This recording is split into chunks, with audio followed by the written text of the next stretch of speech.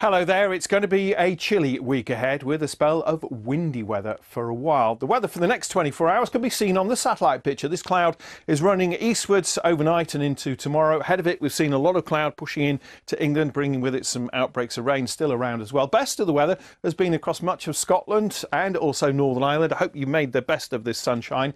Certainly not going to last. It's into Tuesday. Things really get interesting and get noisy as well, because this area of low pressure is rapidly deepening. The wind's really picking up, and it's being named Storm Barra by the Irish Met Service. That's where we'll have the biggest impact for the UK on Tuesday. Winds widely gusting 50 miles an hour, stronger gusts near exposed coast. There could be some disruption and some damage as well. Hello there, very good afternoon to you. As promised, it has been a much chillier picture across the UK through this weekend. Signs of something a little less cold. So in fact, it's going to be a warmer end to the night for many.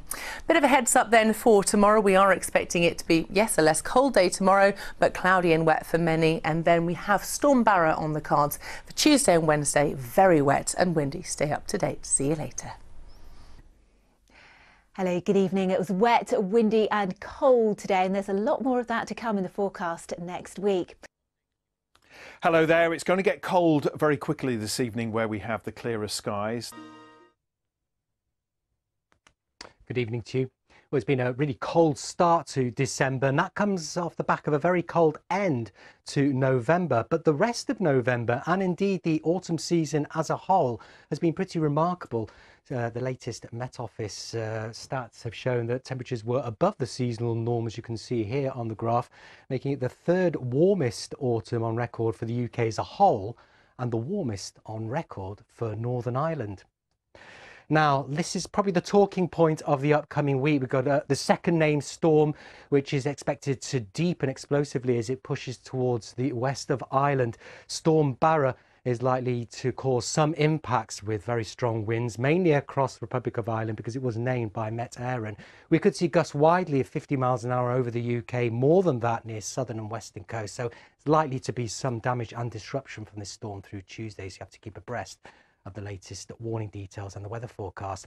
Given a little bit of sunshine, again, not too bad, but those temperatures on the low side for the time of year. So it is a quieter end to the week. But the week ahead looks pretty unsettled. It will be staying cold. There is further snow expected on northern hills, and we expect that stormy spell around the middle part of the week, so stay tuned to the forecast. Hello again, a very good evening to you. We'll stand by for more stormy conditions in the new working week. That means spells of heavy rain, very strong winds out there, and feeling pretty chilly across the board as well.